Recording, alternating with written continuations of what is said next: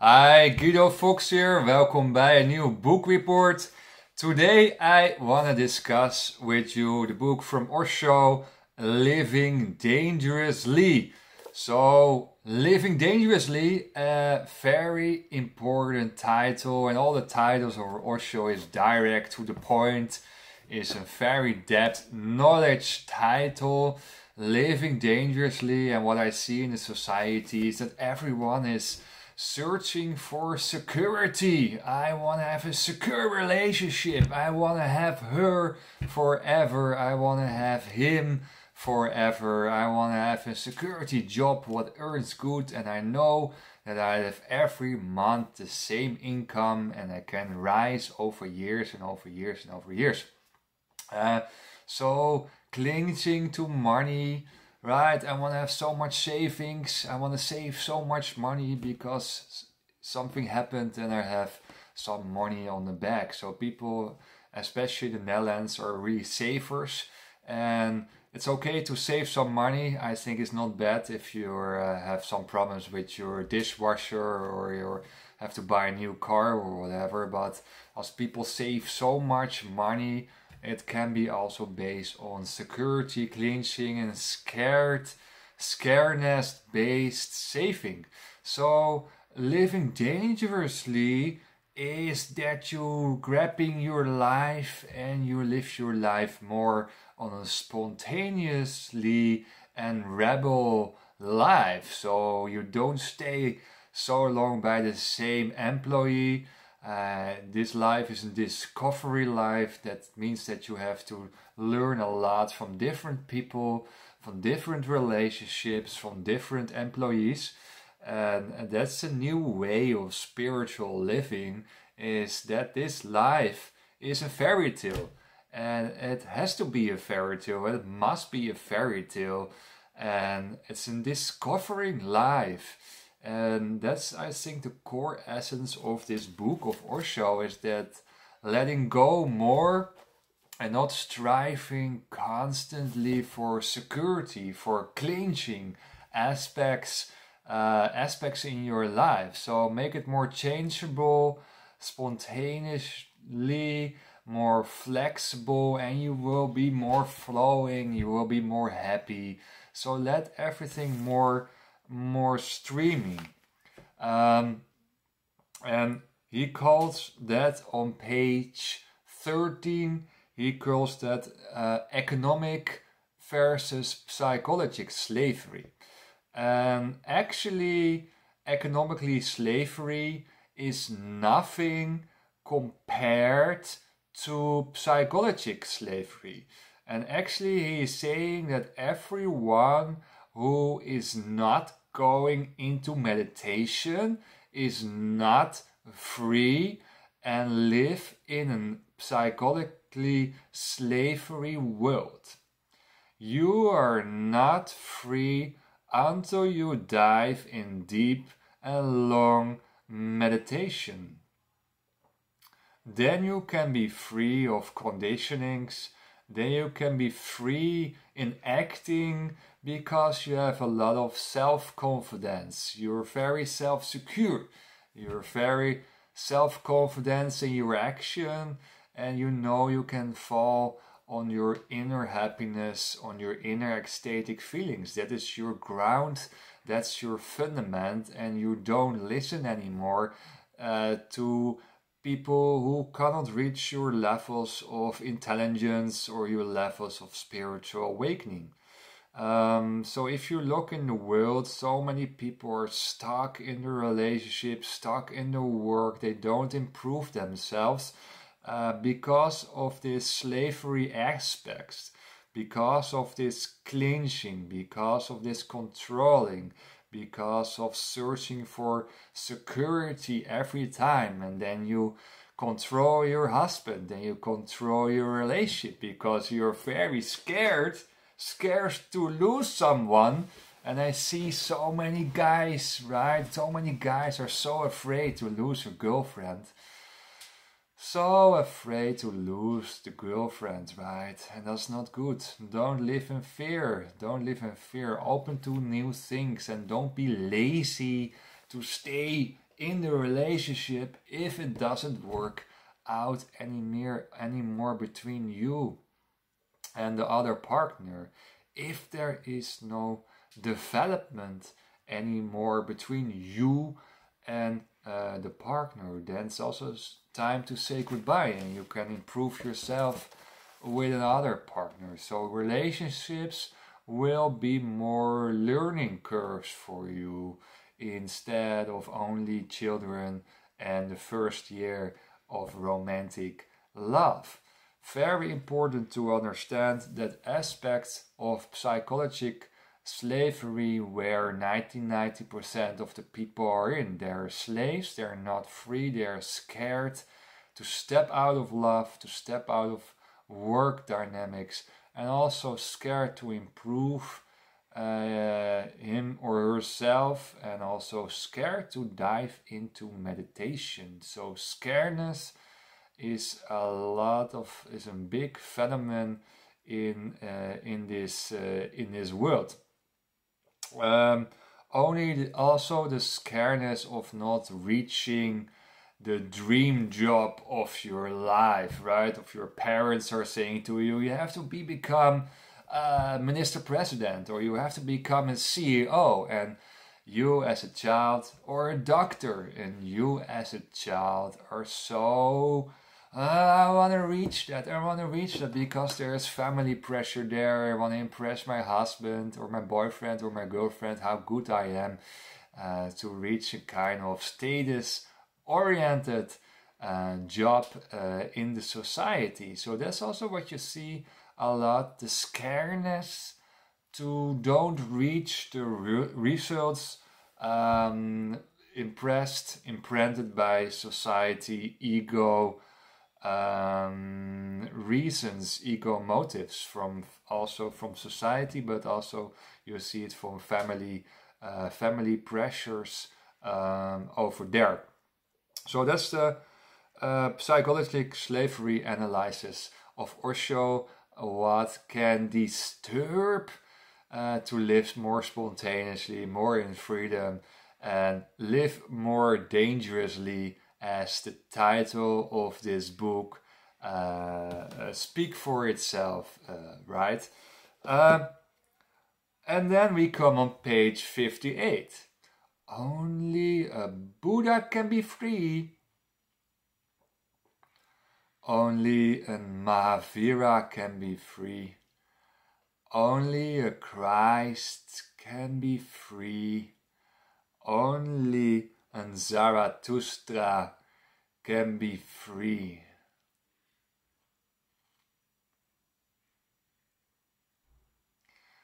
What is freedom? Freedom is not economically freedom. So most people are thinking, if I have so much money, then I am free. Then I can do what I want.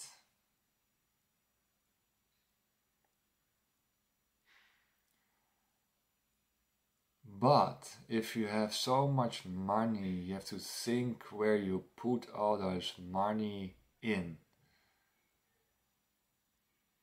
Secondly, if you have so much money, you're also afraid to lose a lot of money.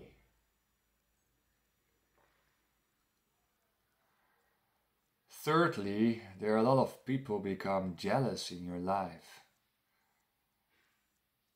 and treat you differently because they want something from you. So, a lot of money, I think there is also balance there. Some kind of money is wonderful, and a lot of money is also wonderful, but you have to understand the negative aspects of it, and also that the striving for money is actually the striving for spiritual growth. So the most people are striving for money because then they can buy anything. And then the very rich princess or prince or royals in this world are diving in spirituality because they know that it's not deliver the happiness, the deep spiritual ecstatic happiness what you can reach through meditation and through deep spiritual evolution and knowledge about killing the ego and the ego mechanism in your energy system and thinking system. Tackle all the mental blockades in you. So you can be free also with a little money, also with a little status. You don't have that egocentric job or with the title of your job that you are now a partner or a manager or whatever in your life. You can be very, very peaceful and very, very happy in this moment already. So go with your mind, not to striving higher positions or more expensive cars or more expensive houses, but go more inside, a more inward journey to break through the psychological slavery what it puts on you. So 90% of the people are not aware that they live a psychological slavery life. You're sitting in a train, a mental distorted train with a chattering mind. Constant all those thoughts in your mind, you're unrestful. So you're in an unrestful life. You're in an unrestful train. And sometimes if you sit in a train, you're so tunnel visioned that you don't know what kind of trains or higher spiritual trains they are. And that is exactly what Osho wants to describe in his books, is that you're not aware that you're actually mental slaved. And that for thousands of years. So it's not only this life, this soul life, but also the past soul lives were influenced by society and they didn't make you enlightened. They didn't give you the most wonderful, ecstatic, peaceful inner feelings. So society kills enlightenment because otherwise there are no slaves anymore. People don't want to work 40, 60 hours anymore if they going thinking well. And if they become more aware and have more consciousness, then they think for themselves and then they are uncontrollable and they're not going to work 60 hours per week anymore because it doesn't deliver the happiness where your soul wants to go. Your soul wants to go to enlightenment. There is no other way. There is no other way that your soul wants constantly reaching higher stages of consciousness and inner ecstatic feelings. Your soul wants that. So in this life you get a lot of problems, a lot of disturbances, a lot of disappointments. All those disappointments are coupled, are related to spiritual growth, to make you awake. So probably you have in your life some moments of hurry, and then you crash with your head to a door, or you have a car accident, or have people who have a lot of accidents are mostly unaware.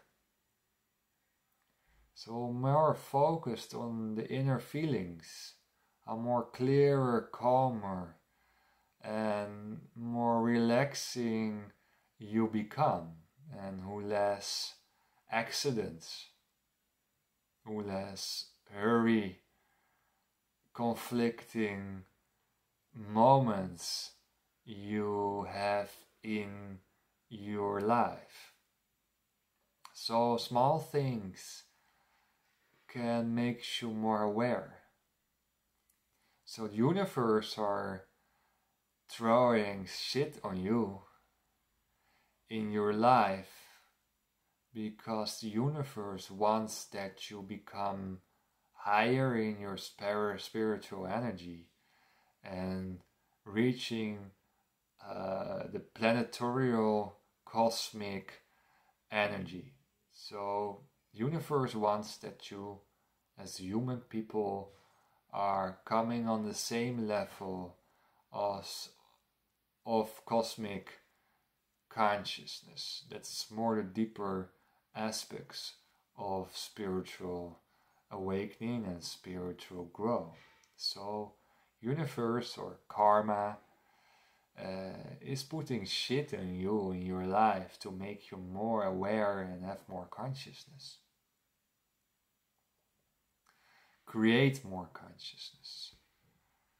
And if you create more consciousness, your relationships will be better, your work quality will be better in less time, your leadership skills will become better, so your social skills become better. So everything is related with consciousness. Everything is related to become more and more aware and create more compassion to the world. Well, it starts always with inner compassion. So create inner compassion. And I talked with you about that already in the previous video.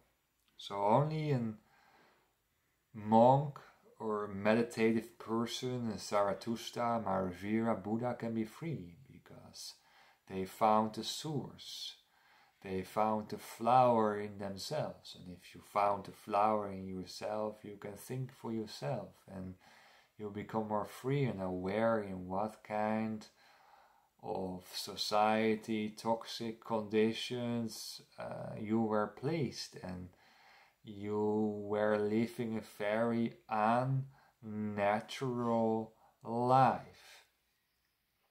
You lived a very, very unnatural life, and there actually all the mental shit is coming from in the last years of your life, or midlife crisis, or crisis in your 20s or 30s. They're all related to that you live an unnatural and an unmeditative life.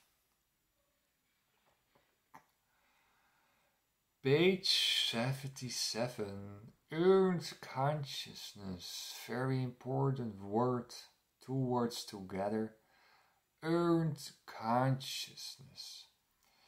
And that's important. Consciousness awakening is arduous effort. You have to be constantly with your mind aware of the ecstatic 7 centers in your body, and there's a lot of spiritual energy and a lot of meditation time to reach higher spiritual stages. So this earned consciousness, you don't get it for free. Quality coaching, you don't get it for free. So you have to earn it. You have to earn your consciousness. And that's very important to say, because a lot of people are thinking, oh, that's with 1 day or 1 week, or we do some retreat, 2 weeks. No, it's years of work to let the flower grow and grow in your inner body. It costs time and time. So it's earth consciousness. It's not something for free. It costs time and time. And like old wines taste better, it's the same with your consciousness. So it costs years of work to enjoy the inner ecstatic feelings in your body. And then you come on page 106 in a Center-Periphery Dynamics. And that is very interesting dynamics in your life. That means that you become introvert and extrovert together.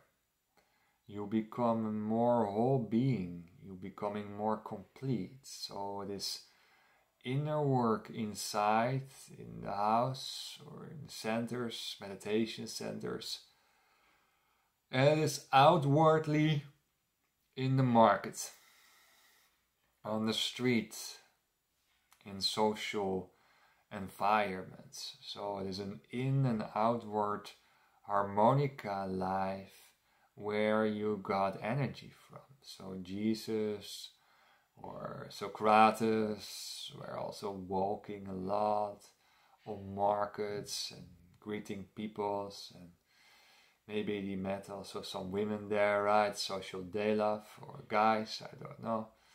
But what you see, it is a center-periphery dynamics. So it is inward.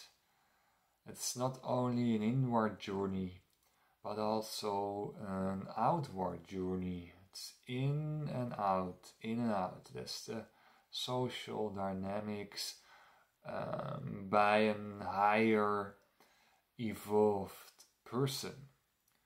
A higher evolved person becomes more whole, becomes introvert and extrovert together. He can switch the poles, and he is balanced in his body, balanced in his mind. So it's a body-mind balancing. I also talked with you about that subject, right, in a previous video too.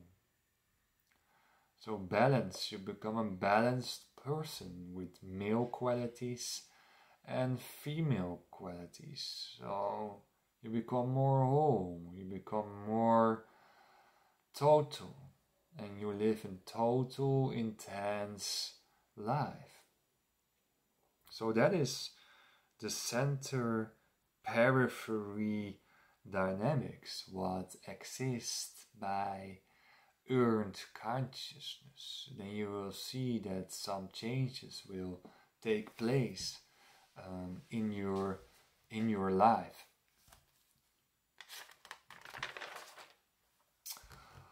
(181).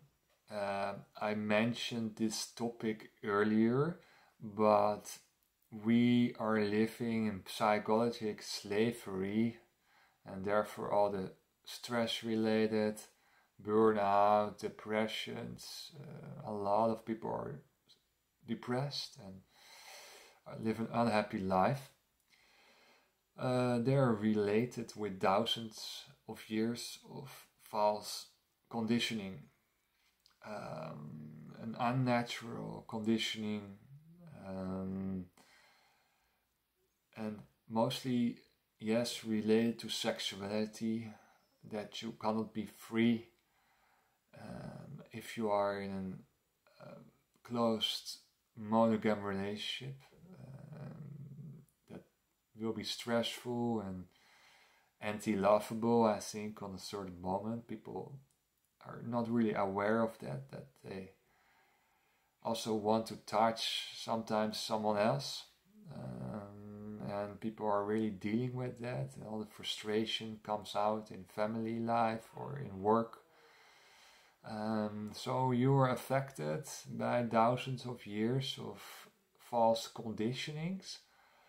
And that goes from past life into your life. So you have different soul lives, and your soul come back until enlightenment. Then you don't come back on earth anymore, because otherwise you come enlightenment on earth and you have to earn it, right? When I said it to you.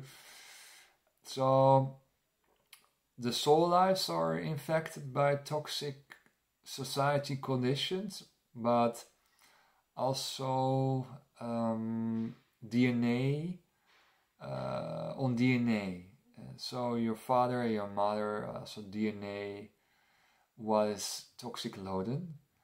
So you get toxic DNA from your parents because they were not enlightened. So that means that you are at a certain moment not happy anymore with your parents. They gave not the golden flower to you.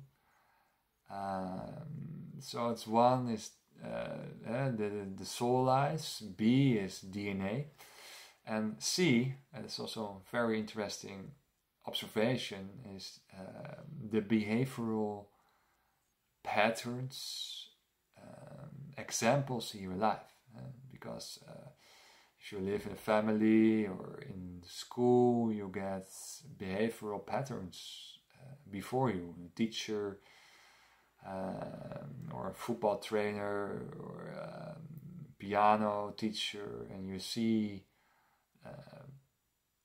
probably that you're not aware of it, but you see destructive social behavioral patterns, and you take that over. So you're very young as a child, and you take over different behavioral patterns. So you borrowed destructive patterns. So this also makes you more, more unhappy because of the destructive conditions. So it's ABC there. And what Osho was saying, you have to meditate that 1,000 years of false conditioning to hold you unhappy out of your energy and thinking system. So, and it costs years to break down the conditionings of toxicity, and create a more lovable life for you, also sexual wise, to share more with different people you like, without feeling shameful or guilty in that way. That is some implemented destructive conditioning from years to years. So what I see in my life is that slowly I go out of society conditioned and have a much more lovable life and no worrying life, much more sharing life, and guilt and shame is dropped. Guilt and shame or ego positionalities, and they're really gone. So that's what you see in spiritual evolution and reaching higher realms and higher spiritual wisdoms is that shame and guilt feelings will disappear also there in sexual sense, because sexuality is a very fundamental issue in spirituality and is related with our basic fundamentals why we are here, to reproduce also. So that's the topic about living dangerously, with the different aspects of our suppression for 1,000 years and psychological slavery, and that you can also only can be free by a certain amount of earned consciousness, and then you will live a more introvert and extrovert life, so a more whole being life, a complete life, a more intense life. Thank you for watching this video, and see you by the next video. Bye bye.